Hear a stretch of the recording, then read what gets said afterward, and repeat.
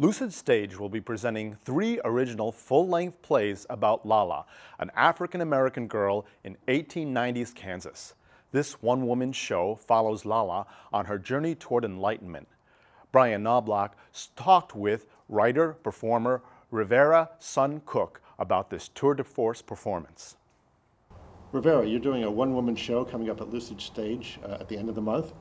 Tell me a little bit about it. It's a lot of characters, and they're all you.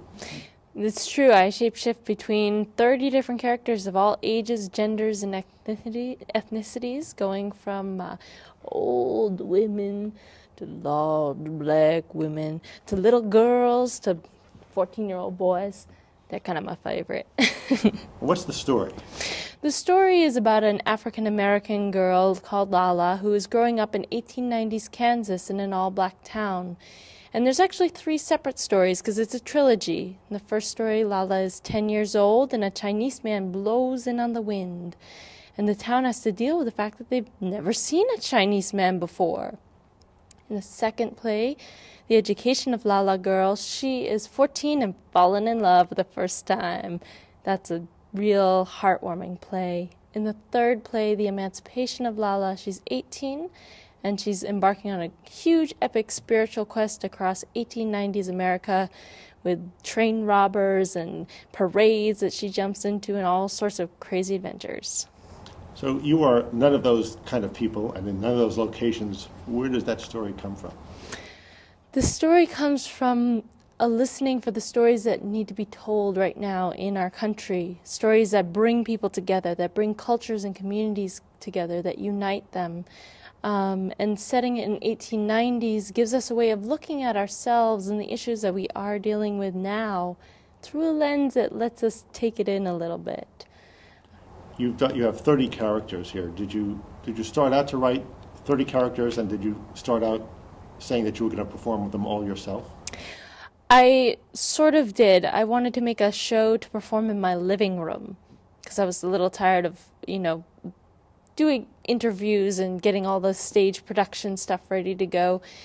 But when I did the show in my living room as all the characters, because I also didn't want to coordinate performer schedules, I found that everyone was actually begging me to get them on the road, which was a beautiful experience to start small and have it grow organically by popular demand. And now we're touring all over the nation with these shows. Again, because people ask us to go places.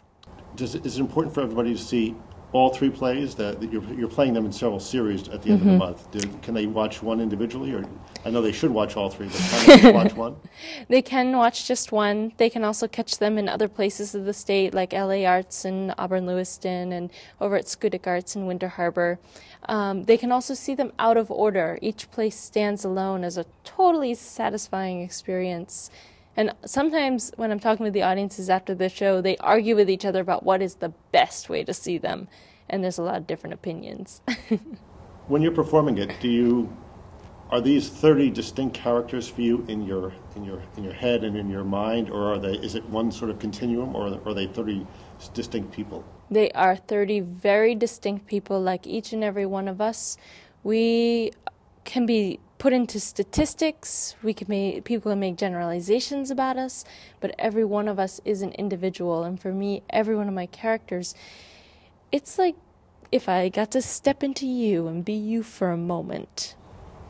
Do you do costume changes and that sort of thing? Is it all left to the imagination of the audience? It's all a picture that's completely painted in the imagination of the audience. I use 2 boxes, my body and my voice, to do the switching. It's pretty phenomenal. Was it a bit scary going out there the first time to do it?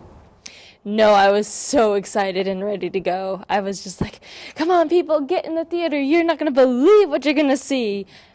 We call what we do in our work transformational theater because we're seeing people come into the theater one way and go out different and keep on changing. These are stories that stay with you over time, and you can mull on them, reflect on them, ruminate on them. So, end of the month, what are the dates? We're going to start with The Imagination of Lala Child on May 30th, and then we do The Education on May 31st, And then we do The Education again on the 1st of June, The Emancipation of Lala on the 2nd of June, and then a matinee of the Imagination just to bookend the series on the 3rd of June. All at Lucid Stage here in Portland. All at Lucid Stage. Great. Well, thanks for joining us. Thank you so much, Brian. This is wonderful.